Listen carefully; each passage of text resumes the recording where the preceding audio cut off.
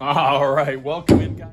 As we got throwing on the wheel 101 today, that we are gonna really just get you guys some fast, easy tips to throwing on the wheel and making it centered on here, which can be a struggle. I'm right-handed, so I'm gonna go through most of my steps right-handed as my stronger hand putting on top, but if you're left-handed, you would just put a little bit opposite. Sometimes I do them both at the same time. First thing, as I say, it's called throwing. Only literal throwing part you do is throwing it on the middle as centered as you can, as close as you can to the middle. What I wanna do then is I wanna get my sponge. These sponges probably work the best. I wanna get it a little bit wet right away, and it kind of makes a funny sound as you kind of step on the pedal. The pedal spins just naturally. You don't have to kind of go up and down. As I just get wet on my hands.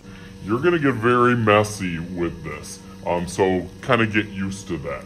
So I'm kind of pushing down and over. So sometimes I use both hands to kind of cup it. Right towards the center in the middle, and you can already see it's pretty good. I can feel a little bit of bump. You really don't want any of that texture. You want it to be really smooth. So that's why, just like with building clay, something that's not too dry but not too wet. You kind of want to find a happy medium between those. Some people just like to kind of sculpt it with this tool or with any of the tools that we have over here, but I always feel like just to get a first start of it, it's easiest just to do it with your hands and kind of get your hands all messy and dirty. So again, I'm trying to push this as much as I can right towards the middle and down so I don't feel any of those bumps. Now right here I can kind of feel a bump, so I'm gonna kind of push that out.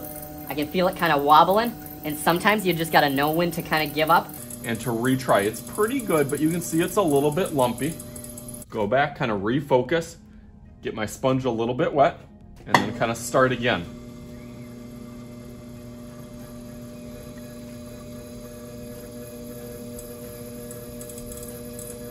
Push down, and as I'm kind of cupping my hand this way and pushing in towards it. So I feel like I got a pretty strong one right now.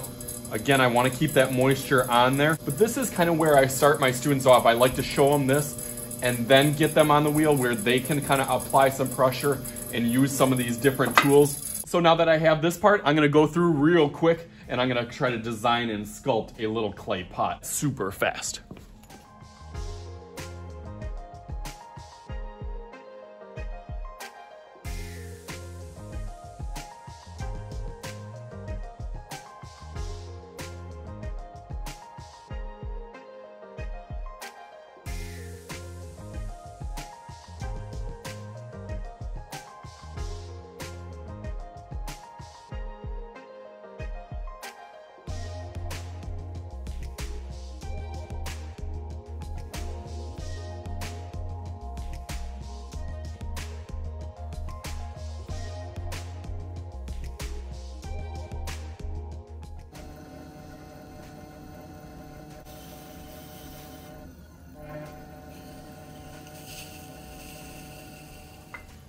Okay, so now I added a little bit of detail, a little bit more detail, I should say, on the bottom and edges, and now the fun and satisfying part is taking it off. So I'm gonna take my wire, make sure it's nice and clean, kind of wrap it around a couple times, just so I can push it really, really firm on the bottom.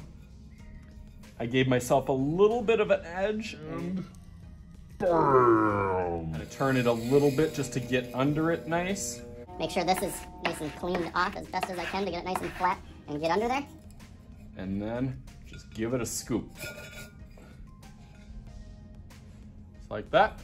And awesome. Looks really, really nice. So I'm gonna let that dry. Okay, so here is what it looks like now. I thought it turned out really nice. I sculpted a little bit on the bottom. On that, looks really clean and it's all dried out now. My kids are starting to work and starting to build some cool ones. So now their next step is to go into the kiln. They will come out looking a little bit more like this, a little bit more solid, and then we still have to paint them and put them back in there so that they can look like this. So it's a very long process, but a very, very fun one that kids really always look forward to. In here. So as always, I am Mr. Shooty. This is Mr. Shooty's Art Channel. We'll talk to you guys later.